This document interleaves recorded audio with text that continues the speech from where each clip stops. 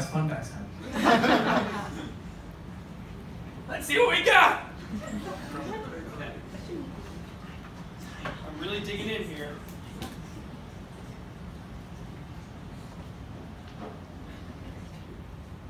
It's the Hall of Presidents. I have to do what the card says. Who put the Hall of Presidents? Give a woo if you. Oh, there's pointing. Can I ask why? It's okay. Like presidents.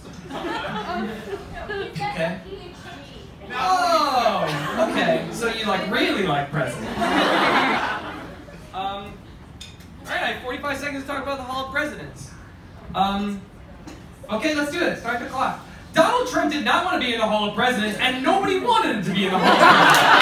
There was a petition online for this guy to not be in the Hall of Presidents, and Disney was like, well, he's not answering our calls, so maybe it's fine.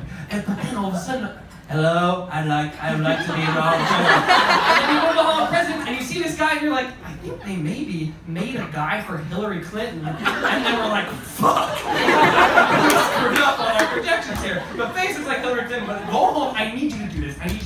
Go home and watch videos of this animatronic. It's the funniest thing that's ever happened ever. He's like doing the whole thing. He looks bored as hell. He's like Abe Lincoln's there. He's like, oh, he's a great guy. Like, it's so funny. Anyway, the whole presidents, can I ask a question? Why the fuck is it there? I know Walt Disney loved presidents, and we had this whole thing with great moments of Mr. Lincoln, but maybe this is a want for an America that we shouldn't be having anymore, that doesn't exist, that only ever existed for white people. Why does this happen in Disney? Why does Disney continue to perpetuate all of this shit with Main Street USA and Liberty Square USA? Why do we keep going to the past? We could be going to the future because you don't know the fucking future.